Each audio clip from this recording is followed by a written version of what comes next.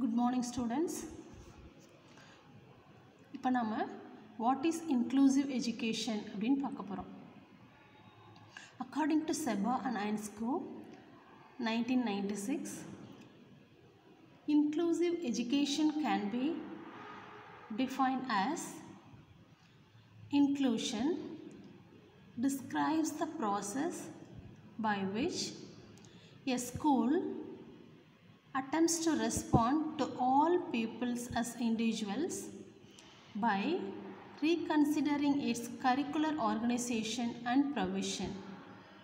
Through this process, the school builds its capacity to accept all pupils from the local community who wish to attend, and in so doing reduces the need to exclude pupils.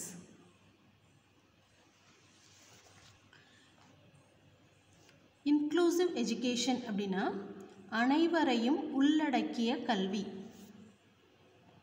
எந்த மாணவனையும் அவனது இயலாமை அல்லது வேறுபட்ட திறமையின் காரணமாக வேறுபடுத்தாமல் அனைவரையும் அவர்களது வயதுக்கு ஏற்ற வகுப்பறையில் படிக்க இடம் தருவதோடு அவர்களுக்கான எல்லா வசதிகளையும் செய்து கொடுத்து அவர்களுக்கு அருகிலேயே உள்ள பள்ளிகளில் படிக்க வசதிகளை செய்து கொடுக்கும் கல்வியை உள்ளடக்கிய கல்வி என்று பொருள் கொள்ளலாம்.